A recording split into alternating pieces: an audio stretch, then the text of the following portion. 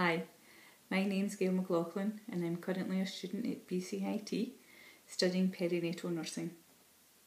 The following video presentation will use the situated clinical decision-making framework to assist a mother with mastitis feed her baby with Down syndrome. As always with breastfeeding, the 3 rules apply. Feed the infant, move the milk, help the dyad learn to breastfeed.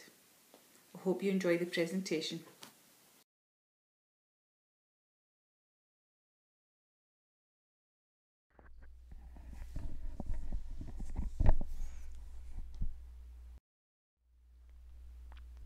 The situated clinical decision-making framework used to assist a breastfeeding mother with mastitis effectively nurse an infant with Down syndrome. The situated clinical decision-making framework is a tool healthcare professionals use to assist in making decisions based on more than a basic understanding of nursing, the patient's reported needs, and documented care plans. This is what the framework looks like. In the centre is knowledge, and this comprises of 4 characteristics: knowing the self, knowing the case, knowing the client, and knowing the person. Then we continue to cues: observations, statements from others, laboratory and assessment data, and intuition. After cues is judgment. What could be happening? What data or evidence supports this? Do I need more information, and from whom? Who should I involve or consult, and what priority does this have? After judgment comes decisions. How can we help mothers feed their infants effectively? Should I involve or consult someone else? How will I know if I made the right decision? And lastly, but most importantly, is evaluation of outcomes. Did the decisions achieve what I wanted to happen? Should I make another decision? Should I collect more information? Who should I involve or consult? And did I support the mother's ability to evaluate?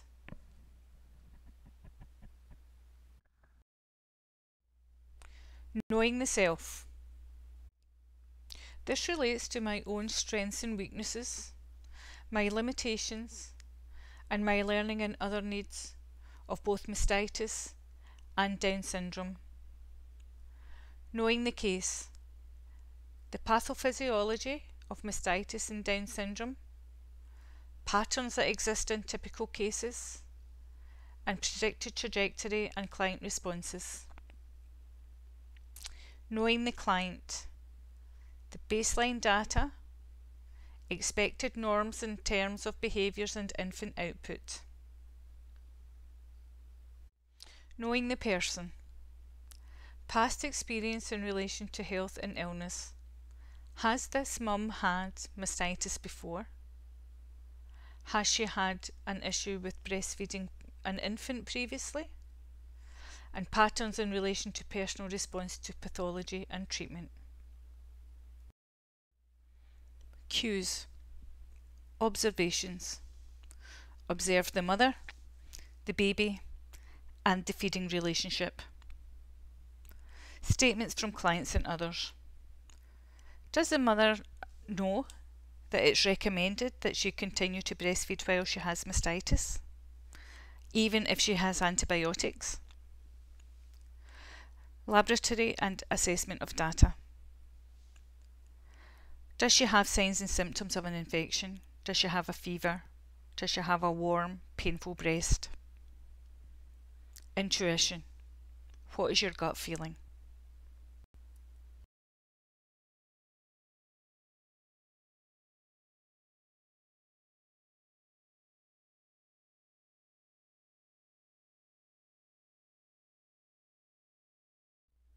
Judgment. What could be happening? What data evidence supports this? Do I need more information, and from whom? Should I involve or consult another health professional, and should that be a lactation consultant, a midwife or physician, or a breastfeeding clinic? And what priority does this have?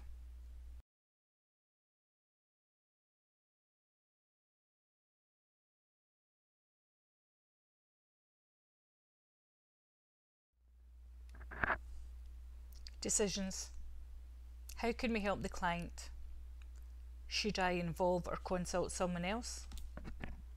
How will I know I made the right decision? Evaluation of outcomes.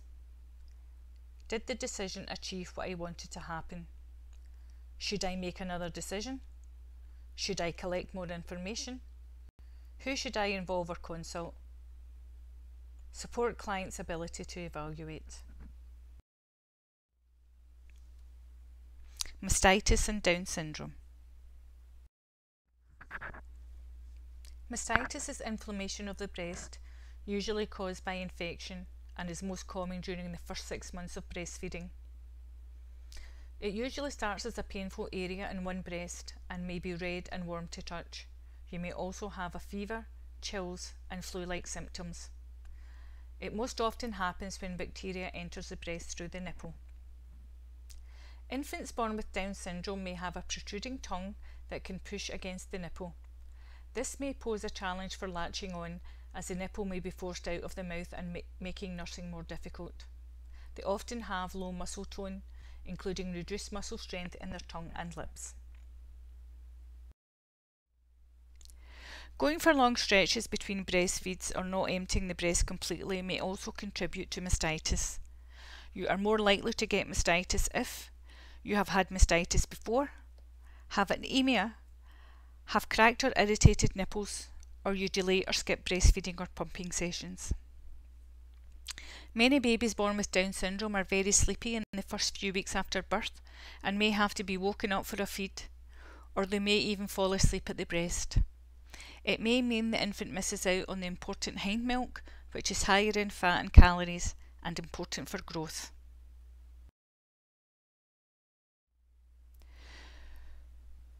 Mothers with mastitis may have red, painful breast, cracked nipples, a fever, breast fullness, ineffective lactogenesis, and a gut feeling that something is wrong. Infants with Down syndrome may fail to gain weight, have an inability to latch, have an insufficient output of wet and dirty diapers, have dry skin turgor, have ineffective and infrequent feeding. Observations of the feeding relationship. Is there effective, sufficient milk transfer? Does the dyad look comfortable and comforted with milk transfer? The infant's difficulty latching and fatigue during feeds could mean the breast isn't emptying completely, and this milk stasis is resulting in mastitis.